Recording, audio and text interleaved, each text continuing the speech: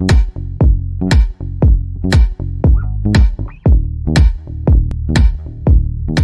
everyone, welcome to this video. In this video, we'll talk about cloud functions and specifically about events and triggers using cloud functions. So, what are events? Events are anything that happen in your cloud environment and that you want to take an action upon. And triggers are creating a response to an event that is occurred is something we call as trigger. And binding a function to this trigger will allow you to capture the event and act upon it. So currently, if you see events, these kinds of events are actually supported in the cloud function as of now. So it could be an HTTP event that you basically fire an HTTP call, and by that the function gets triggered. It could be on basis of cloud storage, PubSub, Firestore, Firebase, so different kinds of triggers. So let's look at a demo. You can come to the Google Cloud Console, and there you can search for cloud function. So if you search for cloud functions, you will see cloud function here. So now you can click on create function, and we'll just keep this as function 1 and region let it be US Central 1 itself. So this is the important part. So here we could create a HTTP trigger wherein we'll have to give a HTTP call to actually trigger this function. But today we'll look at this cloud storage trigger, wherein if on basis of some event that happens in cloud storage, this will get triggered. Okay, so now look at this event type, wherein you will be asked on what type of event you actually want to run this function. So the event type could be archive if you want to run this if a file is deleted or created or updated. So for now, let's look at this created. So basically, whenever a file will be created in this bucket, which we'll choose, so I'll just choose maybe AutoML dataset.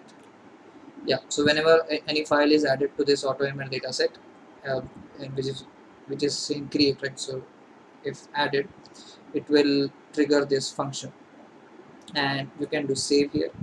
Also, you need to check once if all the other settings are in place. So if you want more memory allocated, you could choose for a bigger memory allocation here, or if you want the timeout to be more than 60 seconds, it can maximum go up to 9 minutes. And then if you want to choose this correct service account, so it could be possible that this service account does not have the proper rights for you to actually run the service. So you could choose one of this. I know this doesn't have the correct rights, so I'll just choose this one, test Raj, which I know will have the correct uh, you know capabilities to actually run this. So I'll just I don't have anything else to change. I'll just do next. Here it will ask me for the code that should go in my cloud function. So here you can choose between any of the uh, you know uh, languages like .NET Core, Go, Java, Node.js, Python. So I'll just choose Python 3.7 for now. So if you see what it does, this is a small function that it already creates for us, and which is called hello GCS. And if you see the event, whenever an event occur, it will give us this object, and it's a dictionary object, and it will have details about this. So right now it's just printing processing file and the file name of whatever the file we upload there.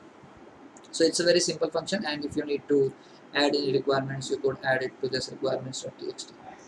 Okay, so now I'll just go ahead and deploy this, and let's wait for it to complete the deployment. By the time it is deploying, I'll open a new tab wherein I'll also have the cloud storage open.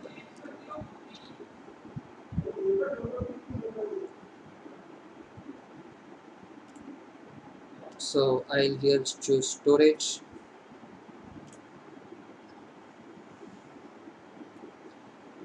and we had this one, right, AutoML dataset. So what I'll do here is I'll just add another file, which is, let's say, test.csv, and I add this over here. So as you can see, this function has been deployed, and you will be able to see the logs.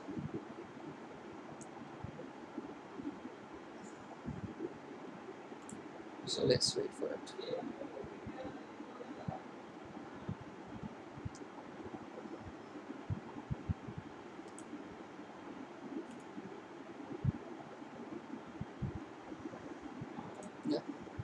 should be accounting.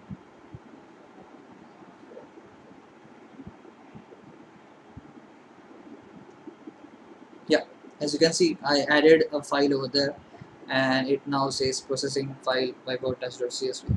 So this was the source code that we had put over here, and that got triggered.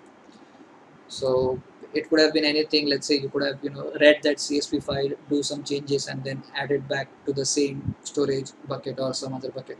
So all these kinds of things you could do based on basis of these triggers. So yeah, thank you for watching the video. See you soon. Thank you. Bye.